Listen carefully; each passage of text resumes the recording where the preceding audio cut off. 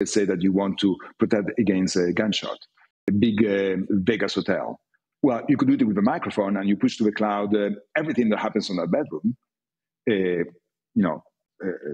Yeah, exactly. It's a no-no. It's a no-no.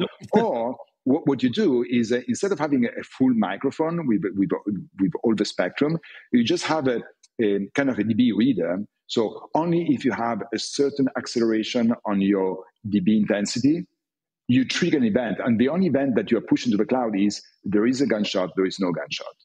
Okay, so you just on off.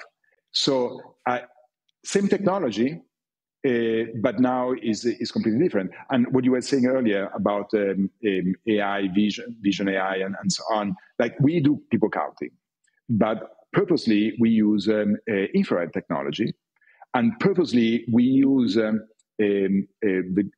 sensor that is able to recognize or differentiate between one or two people, or a person and a pet, or a person and a laptop, but is not going to identify the person. So the technology can be used in many ways.